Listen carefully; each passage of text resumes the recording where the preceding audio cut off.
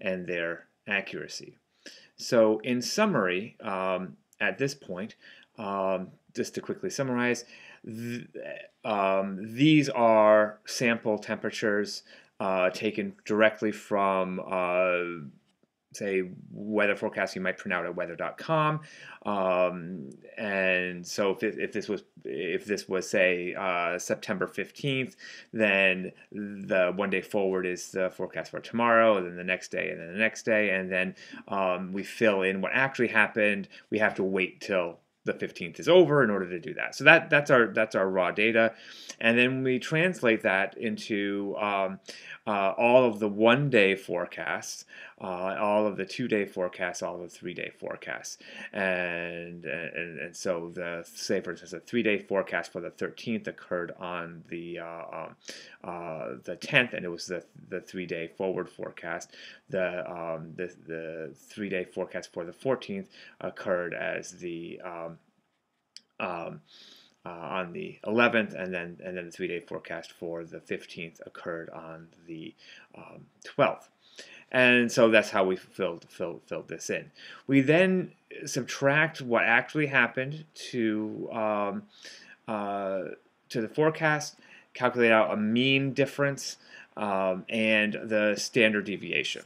And so we've set this up. Now I want to say a couple of things. First of all, this is just a subset of data that I would expect. I would want you to do a full 7 days. I'm just doing 3 days here just to kind of show how it's done, and so I can show you the whole spreadsheet all at once.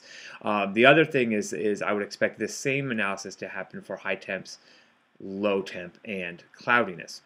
So what do we do from here? So we have our best estimate for the difference of, say, a 1 day forecast is this, 2 day is this one, and 3 day is this, and we can see in each case we have sorry, the forecasts are underestimating the value. That's why we have minus sign. If they were plus, that would be an overestimate. But these might not be significant overestimates. It might have just been, they might be close. But now if it happened again, it might be an overestimate. So how do we know? How do we deal with this significance? So the easiest way to do this, and this will be approximate, and we'll get better and better with more data, is the following. We'll have our best estimate, and we want to estimate our uncertainty in that estimate. And the way we calculate that is we take the standard deviation, we divide by the square root of the number of data points, and we get what I'm going to be calling sigma, which is the level of uncertainty of the estimate. So here I've set up, part of the notebook. I've added a column for n, which is the number of data points, and here I'm not just putting it in by hand. I'm letting Excel count the number of values, non-blank values across the thing. So we'll get a value of n, and now sigma, which is this is the Greek letter sigma, is calculated as the standard deviation over the square root of the number of data points. So we get that, and we can copy that equation down, and we do that. So this is related to the uncertainty, and there's a couple different ways that we might write this and how we might interpret it. So let me scroll down and show you kind of how that would work. So the first thing I'm going to show is what I call the 68% credible interval.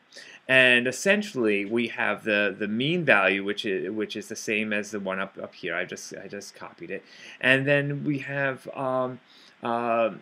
that's our best estimate for the difference.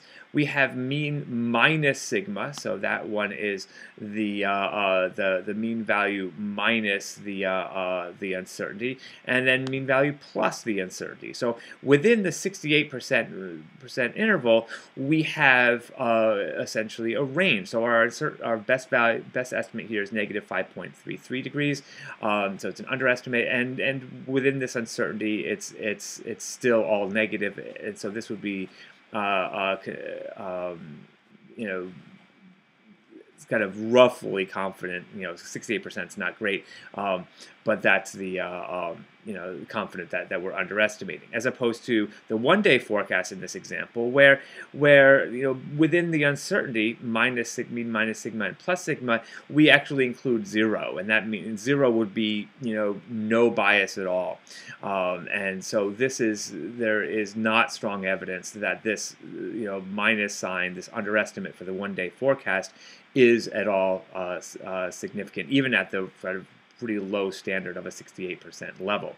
The shorthand for this is the following: -5.33 plus or minus 1.33. So that's the value of the sigma that we're doing, and this is how you would often write it.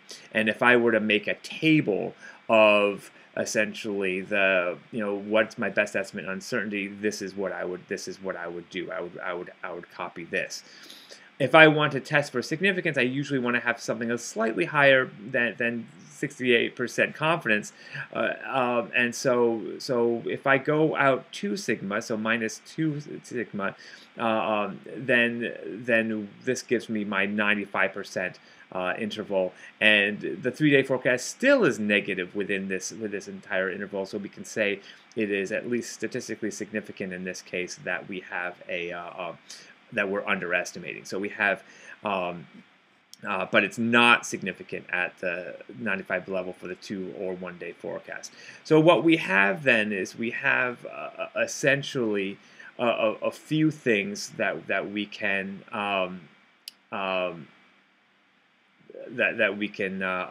conclude.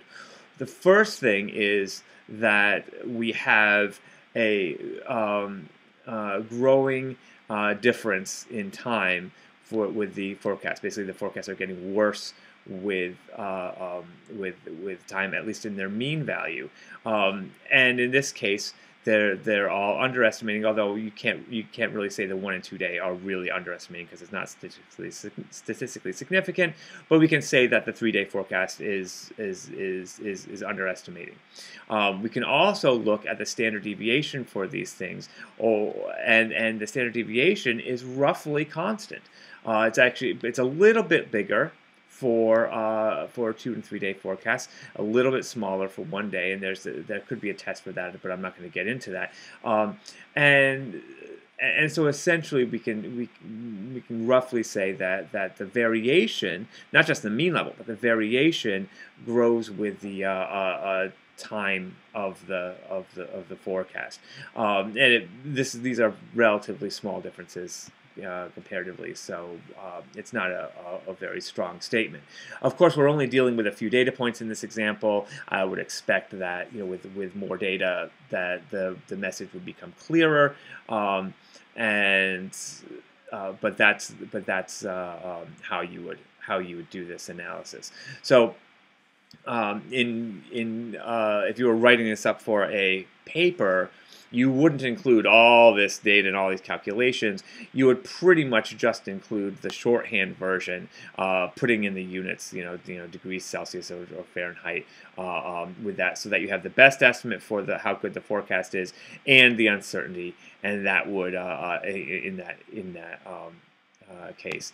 And you may, in talking about variation, you may look at the standard deviation for that. So those are pretty much the things that I would look for in any kind of analysis of this data, and I would expect as the project progresses, when we get up to around 20 to 30 data points, that the message will become clearer.